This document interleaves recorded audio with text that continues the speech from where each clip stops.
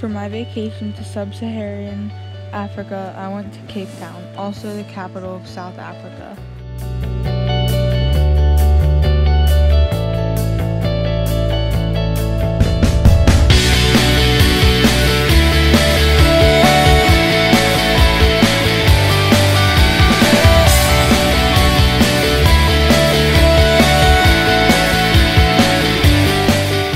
I stayed in a boutique hotel in a one-bedroom room.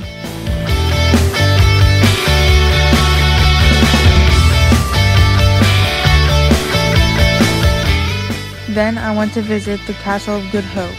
The Castle of Good Hope was built between 1666 and 1679 and is the oldest existing colonial building in South Africa. After that, I went to visit Camps Bay, which was established in 1713.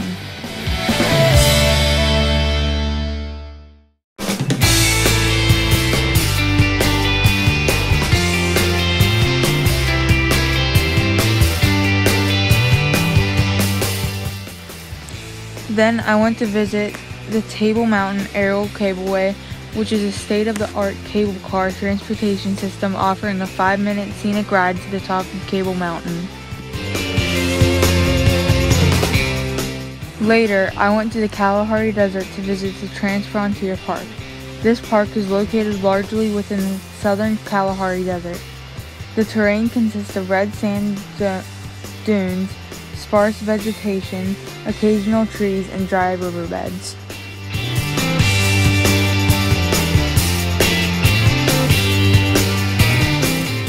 From there, I headed north to Chobe National Park in Botswana. While there, I seen springbok. The springbok gets its name from the habit of leaping up to 9 feet into the air when startled or at play. Then I seen sacred ibis. The sacred ibis is a social bird that lives in flocks and has a long, narrow beak that is used to find food in mud and water. Did you know that a hippopotamus can weigh up to 3,300 to 4,000 pounds and can run up to 19 miles per hour? Then I seen elephants, which are known to be the largest land animals in the world. I then seen giraffes, which are the tallest terrestrial animals and the largest ruminants. Lastly, I seen a group of lions, which is actually called a pride of lions.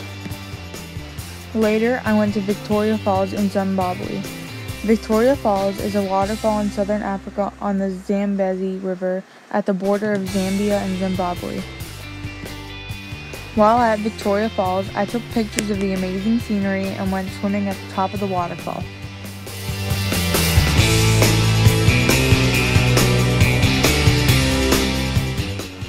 After that, I went to the Zambezi River.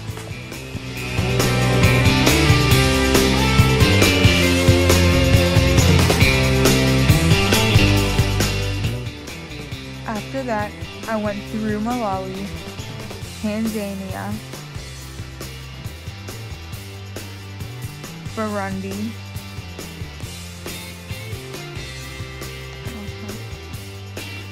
and Rwanda. Then I went to Uganda to visit the Kibale Forest National Park. This park is 766 square kilometers in size and is located between 1,100 to 1,600 meters in elevation. Then headed east into Kenya to visit Nairobi.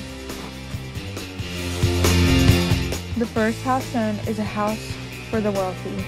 The other two pictures are examples of poverty.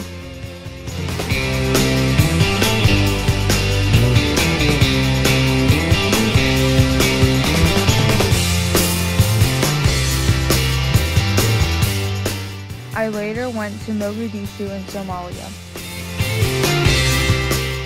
I then visited a few beaches while touring.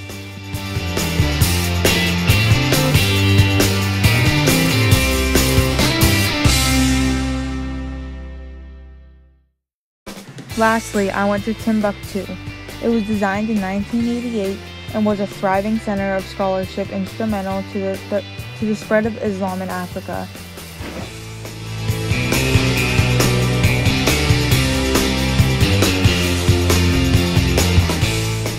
And that concludes my vacation to South Africa.